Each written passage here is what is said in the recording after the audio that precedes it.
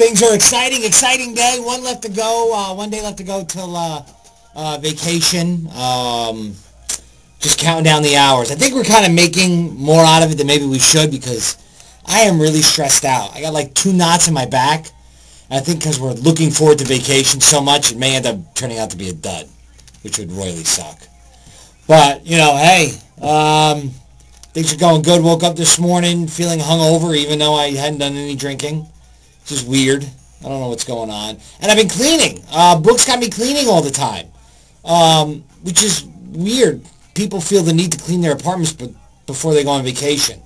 I don't quite understand it. Hopefully we'll get into it today on the show a little bit because it's kind of confusing. I guess maybe in case you die on vacation, they're going through your apartment, it's clean?